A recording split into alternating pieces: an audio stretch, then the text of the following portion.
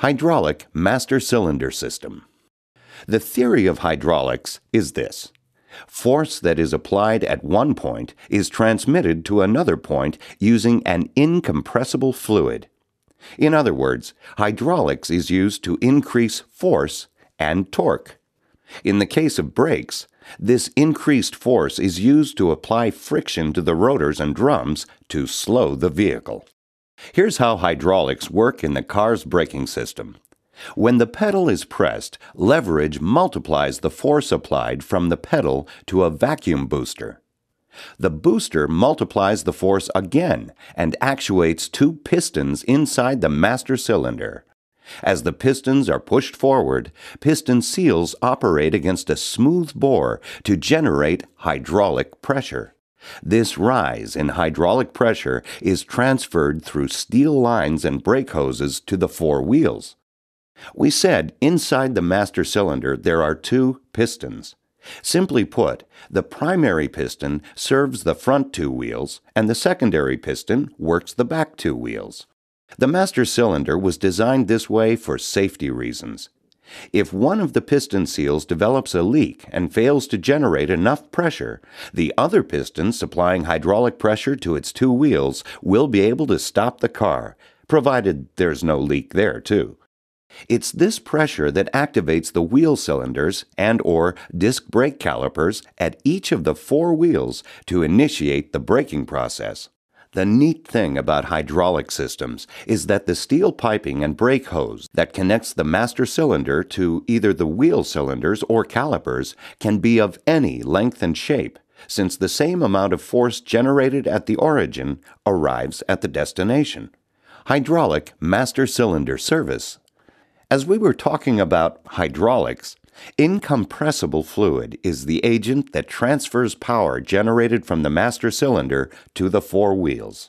Brake fluid is usually a glycol-based formulation, which is a similar base formulation to antifreeze. The fluid is also used to lubricate components and needs to withstand cold temperatures so it won't thicken and hot temperatures so it won't boil.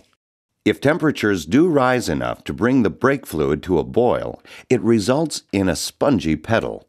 Be sure to use the correct type brake fluid for the vehicle you're working on. This information can often be found on the master cylinder cap or the owner's manual. Moisture is a major concern in brake fluid. It leads to rust and corrosion in metal parts. Keep in mind that moisture in the brake fluid not only affects the master cylinder, but also wheel cylinders, disc brake calipers, and the anti-lock braking system. Those areas can rust as well. Also, the more moisture there is in the brake fluid, the lower its boiling point becomes. Brake fluid absorbs water over time, which can lead to a spongy pedal, so always keep brake fluid bottles covered. When starting any brake job, our first step is to siphon out as much fluid as possible out of the master cylinder. Careful when handling brake fluid, as it can remove paint. Remember, with any brake job, we're trying to restore the car to like-new performance, so it's best to siphon out the brake fluid and replace it with fresh, clean fluid. Never put anything in the master cylinder except approved brake fluid. Remember, not all brake fluid is made for all cars, so be sure to use the correct brake fluid for the specific car you're servicing. Non-approved fluid can quickly destroy rubber seals, causing brake failure. A defective master cylinder can certainly affect the car's braking performance.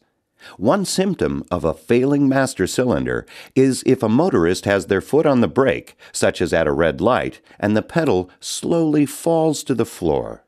That could mean the piston seals inside the master cylinder are failing and are not holding hydraulic pressure. OE master cylinders can be made from both aluminum and iron castings.